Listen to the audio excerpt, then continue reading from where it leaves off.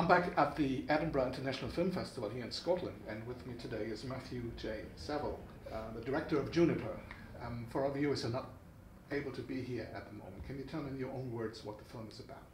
I suppose the film was about, it's sort of a kind of a platonic love story between a 17-year-old boy who's never met his estranged grandmother, and those two characters, and I suppose it's a story about human connection with drama and touches of comedy and hopefully some pathos. Yeah. At yesterday's screening, you told that it's kind of a personal story. So the inciting, it is personal in the sense that when I was in my last year of school, my grandmother came to live with me. I'd never met her really. She broke her leg. She was very intelligent, very smart, and she also drank a lot of gin, and so that's kind of the inciting incident. But I've taken that character and the characters in it and made them something different. So so it kind of is not, it's based in truth, but it's a fiction, if that makes sense. Charlotte Rampling is incredible in the role of the old lady, Ruth. It's a bitter, old, and bit of rude lady. Yes. Was it hard to get her on board? It was, you know, it was a hustle.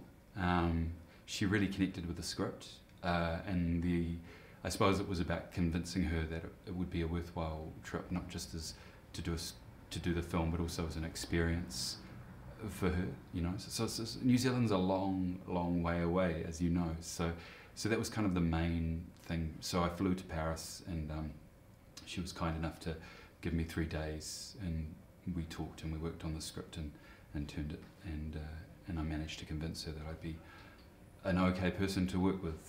So she came. Yeah. Lovely. And how much of the story was already in the script? Did the actors have to improvise on the set, or? There's no improvisation. There was a kind of, you know, I like to work with my actors and I like to allow them to suggest changes and to do things like that, but that's done beforehand, so it's more about making sure they understand their characters, allowing them to feel a kind of ownership, you know. So if they're like, well, I don't really like to say it like this, I want to say it like this, and if I feel that's okay, that's fine. So no, but not really any improvisation. Yeah. And when you look at the final film now, is it exactly what you had in mind in the first place? Well, in terms of the arc of the story and the connection, I mean, it goes through journeys, but in terms of the fact that I'm writing about these two characters and, you know, what happens between them, very much so. In terms of how the film connects with people emotionally, I think so. Of course, it is different, you know, different circumstance, things alter and change, and you hopefully just make it stronger. It feels, yeah, it does. It does feel like the script I wrote. And this is also your debut as a feature film director. Yeah, it's my first feature. Yeah. Was it always the plan to write and direct, or? Yeah, with this it was important to me to take it all the way through. I do write for other people, and I would like to direct other people's scripts, but with this it was important for me to take it all the way through to the end, you know, and to sort of shape it and just give it the care and love it needed. Yeah. We've seen stories about old grumpy ladies on the screen many times, but this time I kind of felt that something is different. I haven't figured out yet what it is. Maybe you can help me. Perhaps it's the engagement of that character with the youth, and in a weird way she's younger than everyone else, or has a kind of a sense of spirit.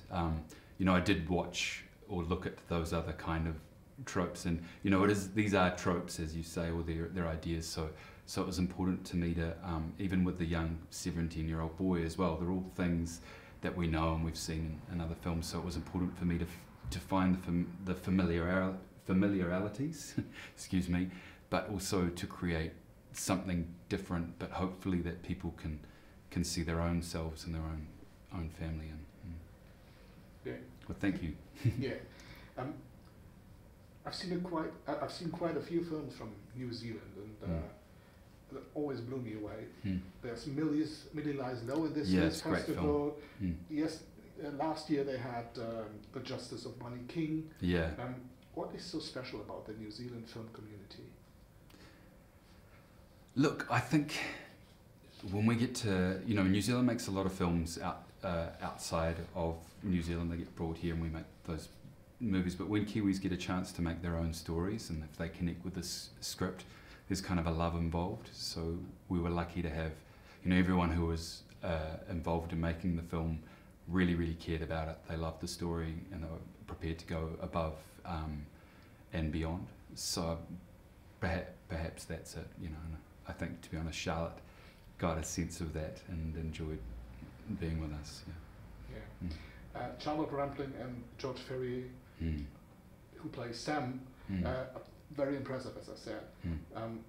How is working with a very experienced actor and someone who's relatively new in the business? Well, obviously, you know, they have different kind of things, you know. I don't need to worry about Charlotte feeling confident about her ability. She's Charlotte Rampling. And I suppose it's kind of like, you know, allowing them enough time to feel comfortable with each other to form a connection. But to be honest, Charlotte kind of took George under his wing and so on. And George, we cast him because he had the confidence and the sort of the skill to connect there. We found him on self-tapes and it kind of worked, you know. So I was mindful of it, but also I just had faith and trusted them, and I just try to create an environment for people so that they can feel comfortable, and all the other things are pushed aside. And after the first couple of days, no one cares anymore, you know. All those sort of fears and things have gone away. Yesterday's screening, you talked about a letter that you wrote to Charlotte. What was that about? Well, it was kind of a chance for George to connect with Charlotte because the film's a period film, and so I wanted him to write a handwritten letter to Charlotte. So, you know, which is what you would do back in the 90s as opposed to an email or something. So it was very important that he wrote a handwritten email, but as himself. And it was like, I've never read it, but it was along the lines of, "Hello, Charlotte, I'm excited to meet you. I'm nervous, but this is, you know." And she, of course, wrote back to him, and that was kind of like the beginning of their relationship before they met. Yeah. Don't get me wrong. I think the film is perfect the way it is. But would you have done anything different if you had, let's say, unlimited money or unlimited budget, well, unlimited time?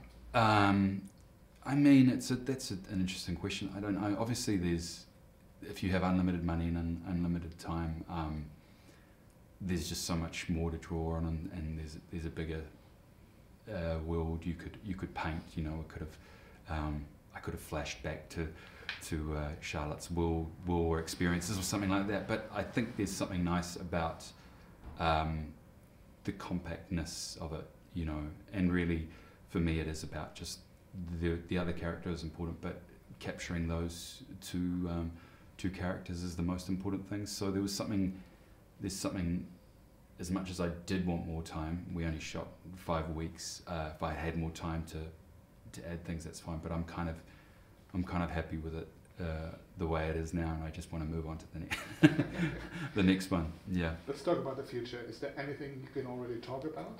Any new plans? I do have another feature that I've got in the works, so I've just got to find the right people to work with, and that'll be based on a short film I made a while back. And I'm working on some TV projects in New Zealand as well. I hope to make a film outside of New Zealand, so that'll be the goal for me. Really looking forward to everything that's coming our way. Thank you very much for the interview. Good luck with the film. And hey, thanks so much, and I really appreciate that it resonated with you. Yeah. Cheers. Cheers. Cool.